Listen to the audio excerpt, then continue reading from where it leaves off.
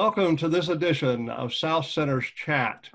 This is Tom Worley. I serve as director at Ohio State University's South Centers in Piketon, Ohio, where we do research and extension work that's applicable not only to the region, but in Ohio and beyond.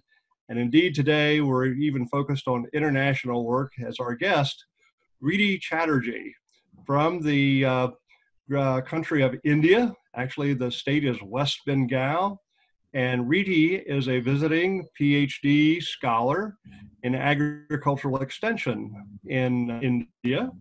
And she has come with us to work on behalf of as a senior research fellow at the Center for Advanced Agricultural Science and Technology, a project that's funded by the World Bank in her country and for her institute. And she has been with us the last few months and has been very active in getting out to different conferences and so forth. So welcome, Riti. Yeah. Hi, I'm Riti Chatterjee from India, from West Bengal. And I'm doing my research mainly on the agricultural extension area and on the social ecology of the conservation agriculture. And I came here at the Ohio State University South Centers at Piketon in January, and then I have started here my work. And before the arrival of the COVID-19, I have completed most of my works here. And through the slide PowerPoint presentation, I will present the slides for you that how many things I have covered here. Let's start. Thank you, I'm Riti. sharing my screen.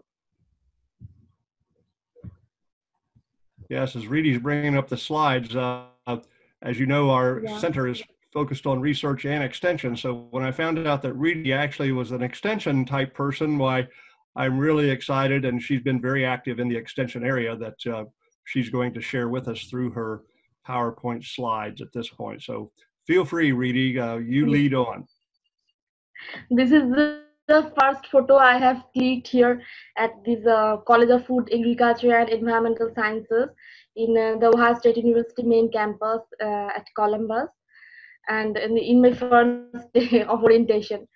And here I came to work on the dynamics of social ecology of conservation agriculture in terms of energy, climate, and knowledge management and community level perception under Dr. Rafiq Islam at his Soil, Water, and Bioenergy Resources program.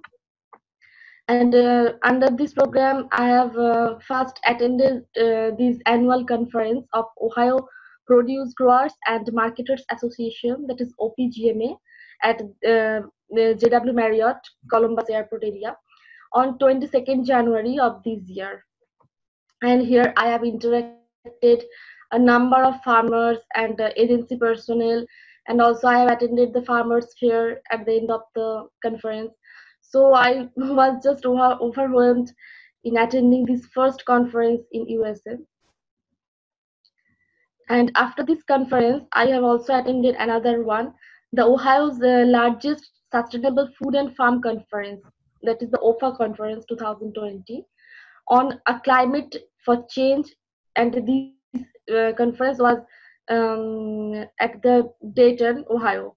And along with Dr. Rafiq Islam, I have attended this conference with Alan Sandermeyer and Aaron Wilson also on 13 to 15 February.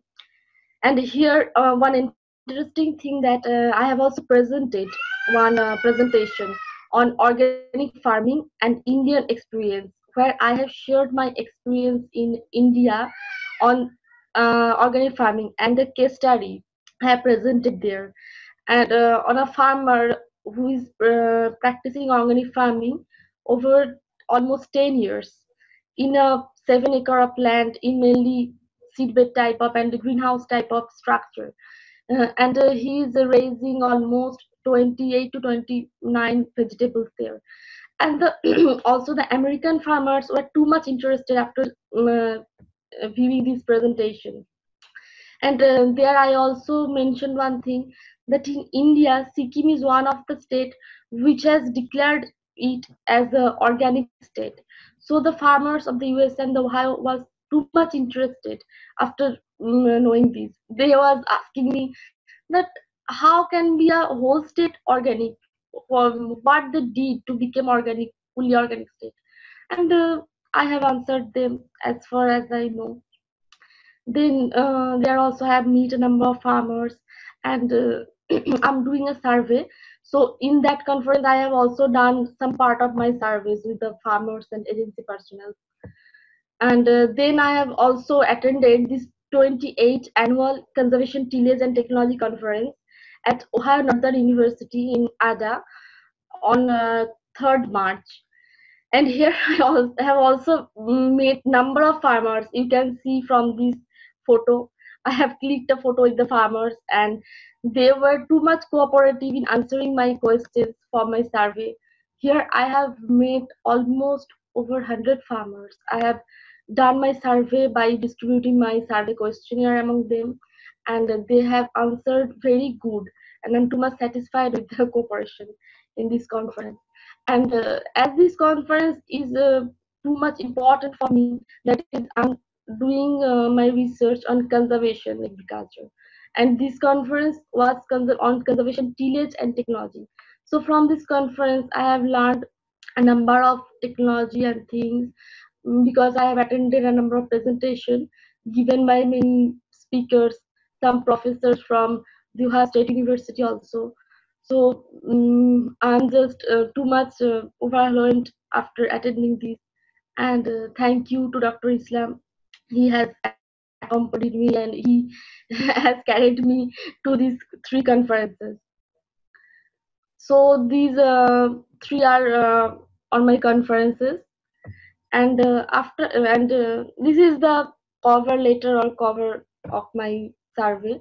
And I was doing my survey in offline mode before this COVID-19, but unfortunately due to these unavoidable circumstance, I have to shift my survey in online mode through Google Forms and using the OSU platform. So now I'm doing my survey through this online mode, and here I am also getting a number of responses day by day. And in this case, mm, Randall, Reader, and also Alan Sandemeyer, they're helping me in distributing my forms among the farmers and agency personnel. And also Dr. Rafiq Islam, he is also always helping me in this regard. So this survey is also now also in continuation. I'm doing this, and every day I'm getting responses from the farmers and these personnel. Great, Riti.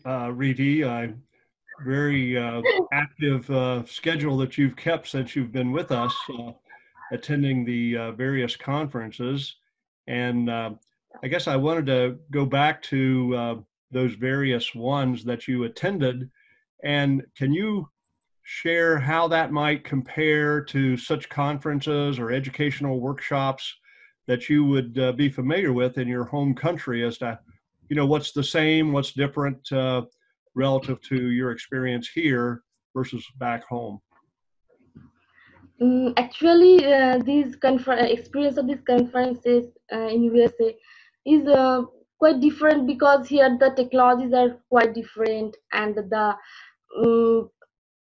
way of talking, and also, but the overall arrangement of the conferences are same. But one interesting thing that I have noticed, that farmers are all same. It doesn't depend on the countries. In my country, India, the farmers are too much interested to know, and they are too much cooperative. And here I have also found that here the farmers are also too much cooperative with me in fulfilling my survey. I can't feel that I'm in another country and the farmers are from another country. They help me to feel that quite homely here. So my thanks to these farmers and agency persons and all of them who helped me to get my survey done here, and also helping me. Right. Well, that's fascinating, and I think we find that the world over, that farmers who work with nature, are close to the land, producing food.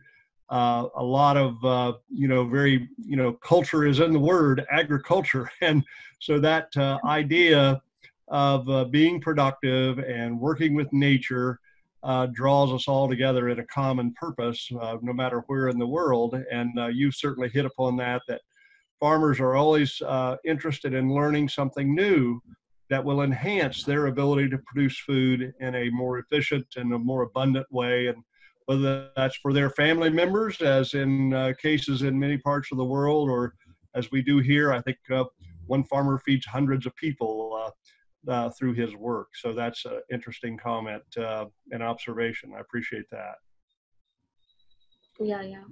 Actually, I felt that they are doing a noble mission together worldwide. That's why all of them are same. I Yes. felt that after coming here. Right. And this is the photo of our South Centers chat one, which I have done with Dr. Worley in 2nd March 2020. And many of people have already seen that one. Oh, great. Good, good.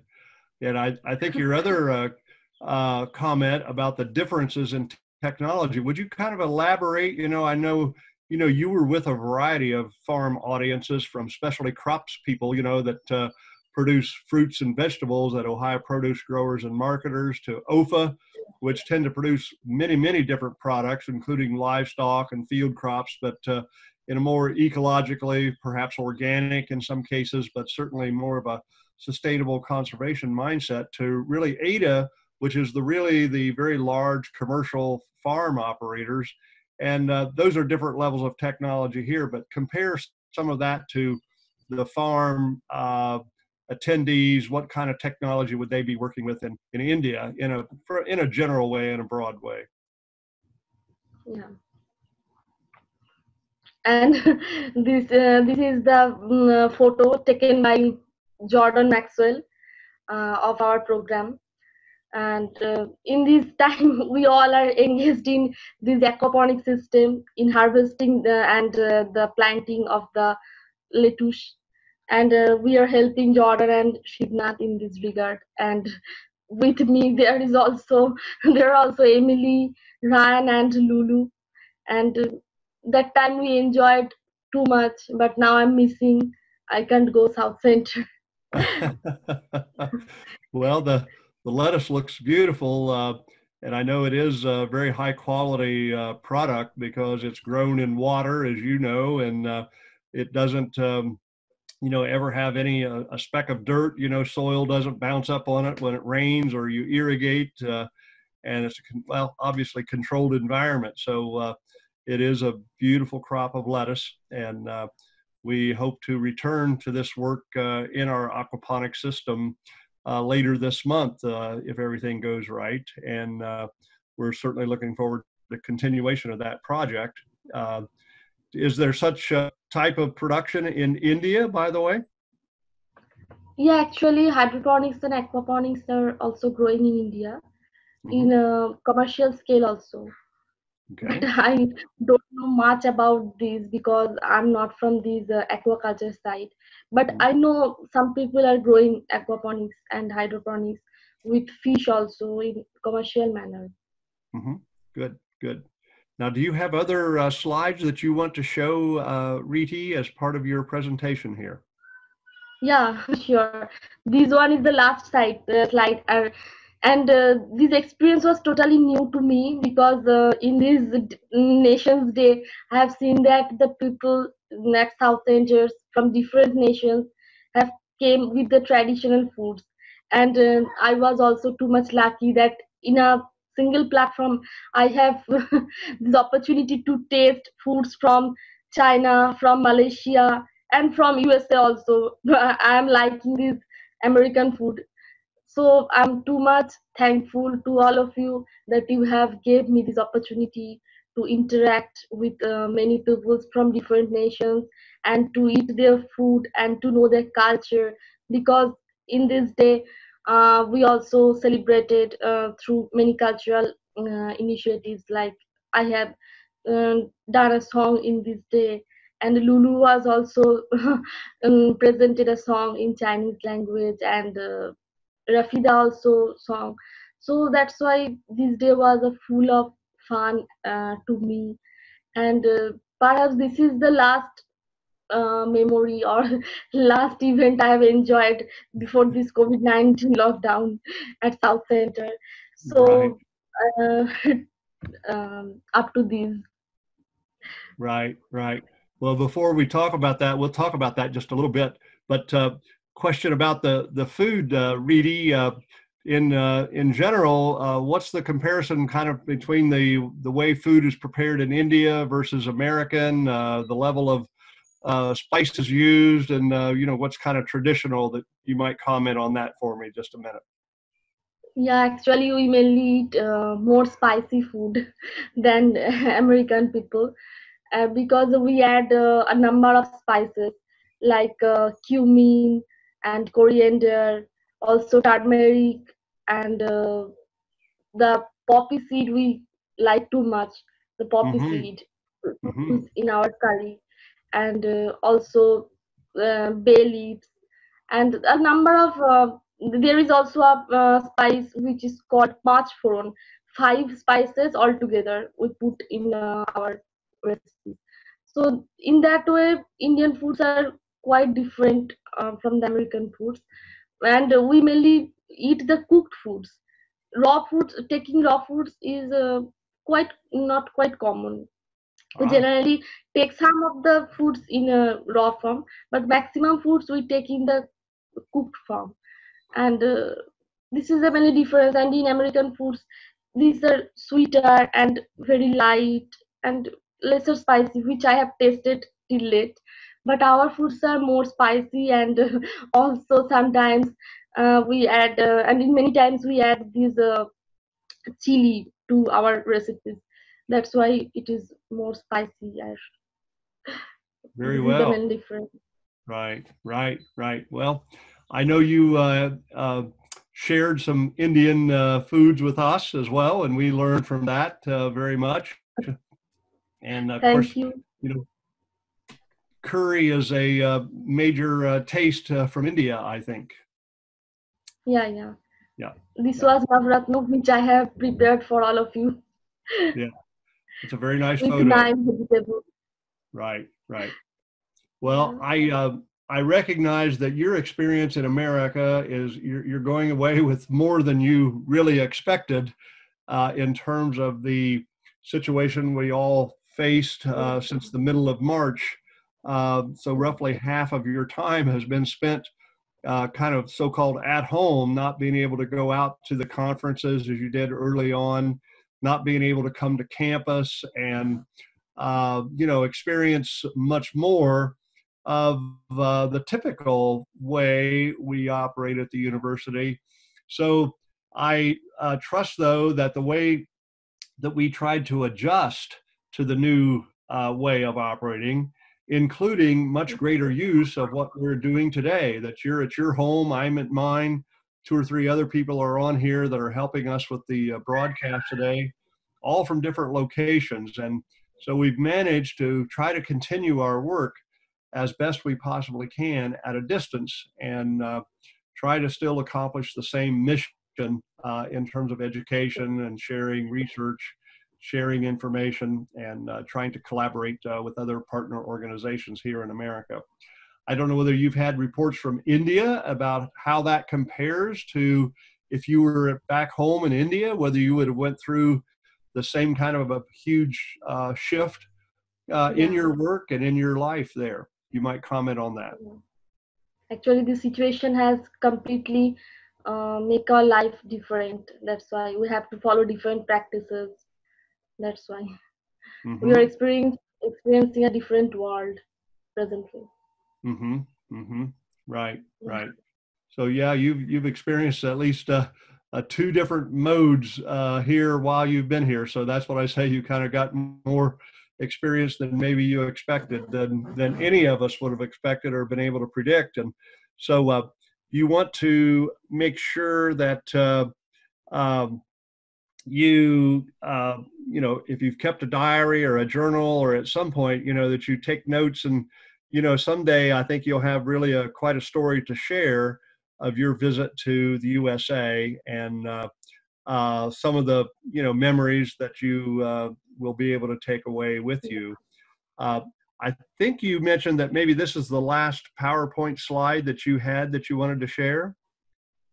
Yeah. This is the last PowerPoint slide because this is the last event I've attended at South Center. Right, right. Now, almost 2.5 months I was in the sheltering home declared by the government of Ohio. And now I'm going out little bit here and there in the locality in the Franklin County. I'm going in the Rose Park in Franklin County to see the blooming roses, and also I have gone to the campus to see Okay. the blooming cherries and the Mhm. magnolia trees.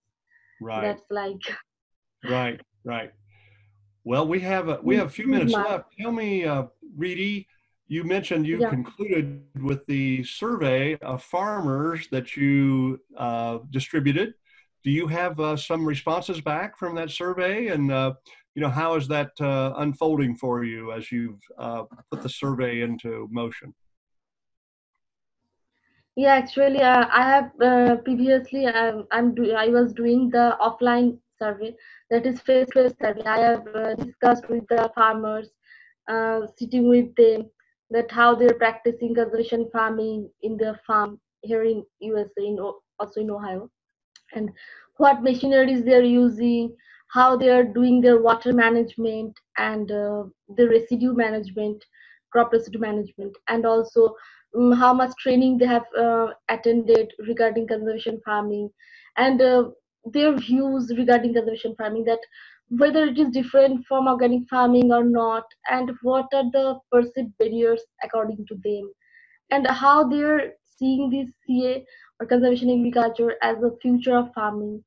And they responded in a very uh, good in a way, and I'm quite satisfied with the responses. And now, due to this situation, I have to shift the survey in online mode through using the online survey platforms. And now, as I also receiving many responses, already received over 200 responses, and everyday responses are coming. Good. So I'm quite satisfied that at least in this bad situation, I can continue my work sitting home. Right, And thank right, you to all of them who have and who are helping me to gather my information. Also, Dr. Islam and Bradford Seman and Alan Thunderman, Randall Reader, they are too much helping me to circulate my survey to continue my work. I'm too much great. thankful to them. Well, good. I'm glad the survey response came back in a very positive way, and that you've got a good set of data that you Yeah. can summarize and draw some conclusions from.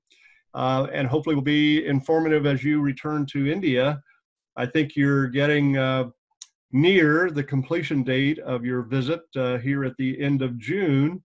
And so my presumption is that travel will be possible for you to travel back to your home country as scheduled.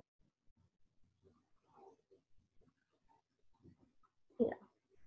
Very good, very good. Well, Riti, But till now, I have not got my return ticket in the evacuation flight, so I'm waiting for the time I have to go to my country. okay, That's why, because commercial flights are not operating between India and USA till now. That's why. okay, okay. Well, So, I hope that the logistics of the travel and travel is always a little bit stressful and uncertain at the very best, and under these times, I'm sure that's doubly true. And so I want to just take a minute and congratulate you for joining us and doing good work while you were with us and enduring the big change that we've already talked about with the COVID-19 situation under which we had to more or less stop coming to our campus and operate from home and use technology so much. So certainly appreciate having you with us. We've all learned from you.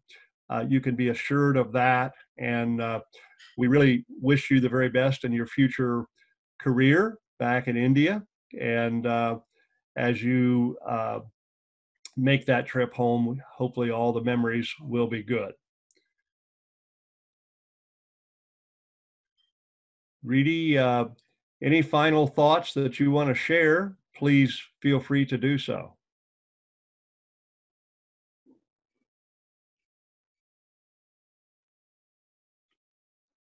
I think we might have had a technical glitch. I'm sorry, folks, for that.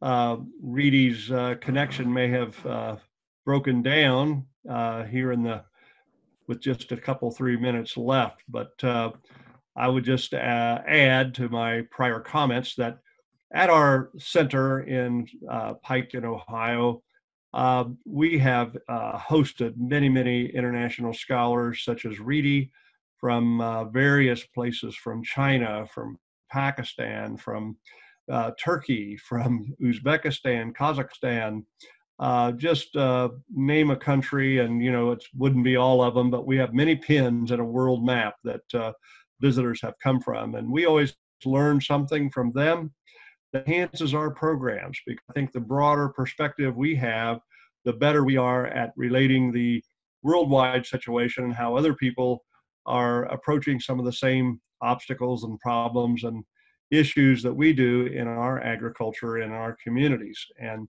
Riti's been no exception to that. And I think she made very valid comments about farmers being very similarly motivated, no matter where in the world they operate, and that connection to one another and the willingness to come together and to share is a hallmark of folks in rural America as the rest of the world. And as I've been privileged to visit a couple different countries, I found the same to be true, that when you get into rural areas, it's different than these, and that you find an openness and a willingness to cooperate and to share information and exchange and eagerness to learn about how we function and operate here in America, regardless of what the topic might be. And it's very gratifying to learn these things and have those to share as we return to our work back here in America. So